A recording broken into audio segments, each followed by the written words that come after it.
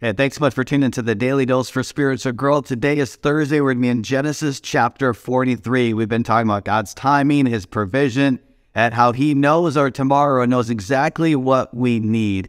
We see here that the brothers, they don't know that Joseph is in charge, that Joseph is the governor, ruler of Egypt here, and they have to go back now to Egypt. So the first initial reaction, the first interaction that the brothers had with Joseph doesn't reveal who he is, just gives them the food and then returns them. He asks, these questions, series of questions about, who they are, where they come from, who their dad is, do they have any other brothers?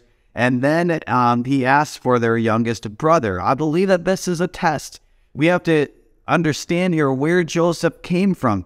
He came from his brothers hating him because he was favored and he was the youngest. And that's what led to the series of him being in slavery and going through all the tests that he had to go through. And we see here that Joseph, he honored God through the testing and the trials that he faced. Now we see here that's the other side of it, where Joseph now is testing his brothers. Listen to verses 33 and 34 of chapter 43.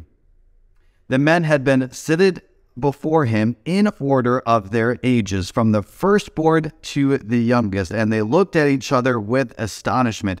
Why would they look at each other with astonishment? Because the likelihood of somebody knowing their birth right, and not the birthright, but their birthplace, the youngest to the oldest, would be a staggering statistic. I mean, there's no way that somebody would know that, but yet they were placed from the youngest to the oldest. And why? Because Joseph knew them personally.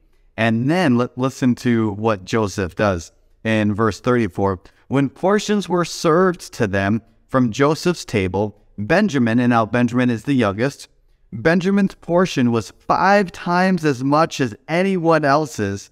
So they feasted and drank freely with them. Now you would think here, obviously traditionally, the oldest would have the favor. The oldest would have, the biggest portions. But yet Joseph here, he flips the table upside down and says, I'm going to give the biggest portions to the youngest to see how his brothers would respond. And we see here, as you read through Genesis chapter 43 here, even though the brothers don't know who Joseph is, we see here that there's a change of heart in the brothers because they care for the brother. Even the fact that they went back and they got the younger brother, even though the dad, Jacob, did not want them to. He's like, hey, they were like, we will protect him. We will do everything that we can. And we see here a change of heart shift because Joseph did not see that in his brothers growing up. But now we see here them protecting their youngest brother. And we see them caring for their father, something that Joseph did not see growing up. So one thing that we have to learn and grow is that we will continue to face trials, continue to face testings of our faith. And let's look at those as learning opportunities. Let's look at those as saying, God, hey, I don't understand why I'm in this season of trial, the season of sorrow, the season of grief, season of loss, the season of uncertainty, whatever it may be.